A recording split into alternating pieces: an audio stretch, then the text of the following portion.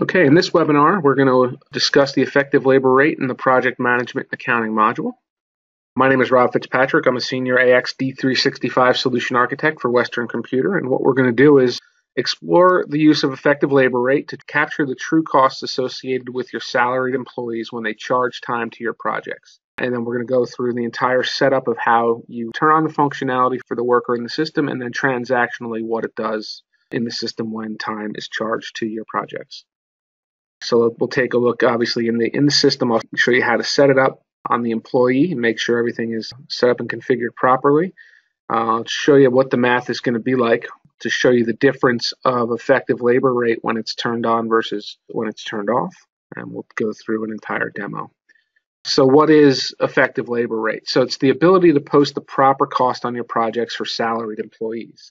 AX and D365 have the ability to assign an hourly cost price to your workers. Now, not everyone who works for you is an hourly employee. You can have salaried people who charge your projects. From an hourly perspective, an hourly cost price works out great. So they will charge that same cost price to your project regardless of how many hours they work because they're hourly. That's how they're going to get paid. For salaried employees, they get paid the same amount no matter how many hours they work. So they could work 60 hours in a week, they're going to get their salary. If they work 20 hours that week, they're going to get their salary. So the cost associated with the amount of hours that they work should fluctuate based on the amount of time that they charge in the system for that particular week. So it's a way to basically inflate or deflate the cost price for your salaried employees, and so that their proper salaried cost hits weekly or whatever time period you're using to your projects. So there's a little bit of setup involved. The first setup is on the worker itself. You're going to head out to the worker underneath your project setup, select the use effective labor rate option on the worker. So that's going to activate the functionality on the worker. Now this is set up worker by worker because it is specific to which workers are salaried versus which workers are hourly. The next step is a rather important one, and this one sometimes gets overlooked. And it will result in the functionality simply not working. So out on that same worker in the employment area, you need to set up a calendar for that worker for the employment. And this is the calendar by which you're determining what is the standard number of hours in a week that they should be working. So I have a calendar set up in our examples of 40-hour work week. This is the way that the system will figure out, all right, how many hours should they work, and then based on how many hours do they work, what I should do with the cost rate. And finally, the last piece of setup is you have to assign your worker a cost price in the system. Now, once you do that first step and you activate that use effective labor rate checkbox, you're going to see that the cost price has the effective labor rate checkbox checked as well. So it's another indicator to the system that it says we're going to use effective labor rate on this worker. And then just a note about how this math is really going to work. So I wrote up an example here. If an employee is making $52,000 a year, it equates to an hourly rate of $25 per hour based on a 40-hour work week. So regardless of how many hours per week they put in, they're only going to bring home that $1,600 per week. It's always going to be the same because they're salaried. So if they charge 32 hours in a week, the system will calculate an hourly cost price of $50 per hour to get you to that $1,600. So it's going to properly cost out what that salary is and spread it over the hours that they did charge. And conversely, if they work more than 50 hours in a week, it will compress the rate. So it'll calculate, let's say, if they work 50 hours in a week, the system's going to calculate $32 per hour that they've worked and spread that across the hours that they work on your projects. That's basically what the system is doing with the math. It's either going to increase or decrease their cost rate depending on how many hours over their standard calendar or under their standard calendar they charge to in the week. So I'll head out to the system and show you that. Okay, so the first thing we're going to do here is head out to our worker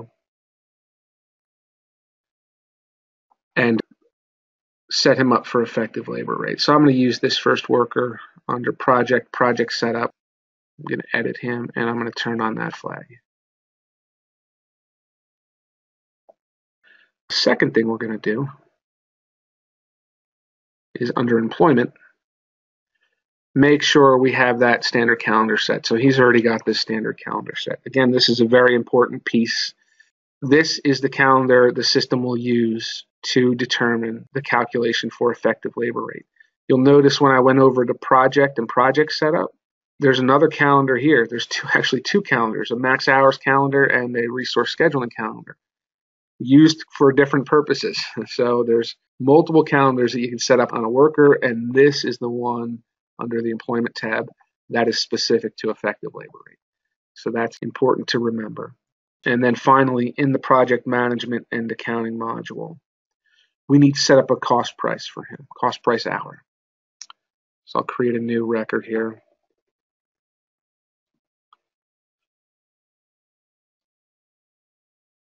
I will look for,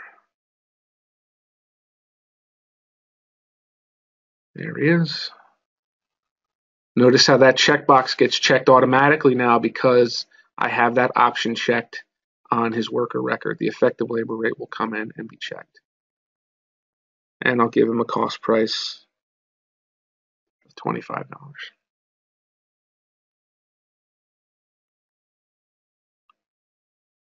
And then let's fill out some time.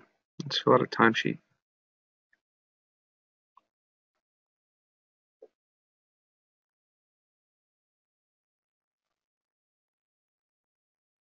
So I'll create one for Aaron.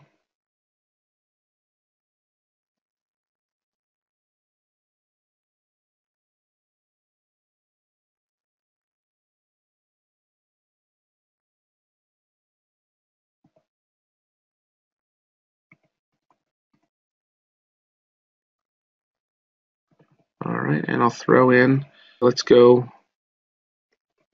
over, let's work 50 hours this week.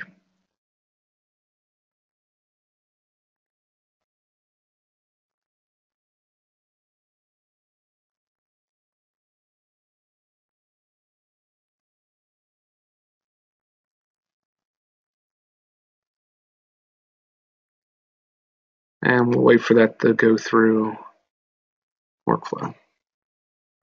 Okay, so the timesheet has gone through workflow. It's been posted. Now let's take a look at the hours transactions.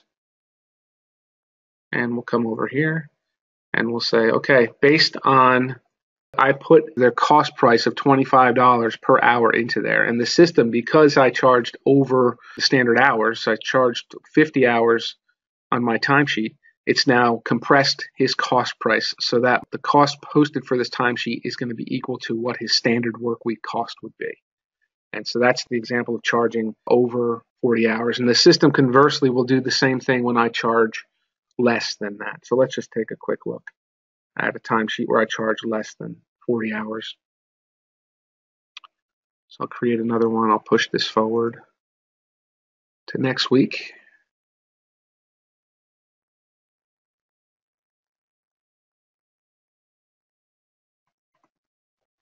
And I'll charge 7 hours a day.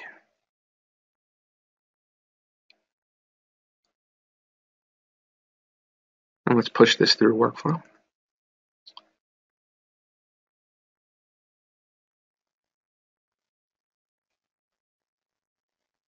Okay, the timesheet's out of workflow. It's been posted.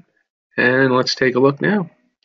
So now the cost price, being that I charged less than 40 hours, it's going to inflate that cost price on my projects so that my weekly cost is equal to what my salaried cost is actually going to be, and it inflates the cost price. So there you have it. Pretty powerful tool to make sure that the cost of those salaried employees gets properly recorded to your projects as they charge time. So that's the extent of the functionality. Thank you very much. And just let us know if you have any questions out there. Please send them on in. We'll be happy to answer those questions, send them back out to you, or put together another video, post it on our site. Thanks again. Bye.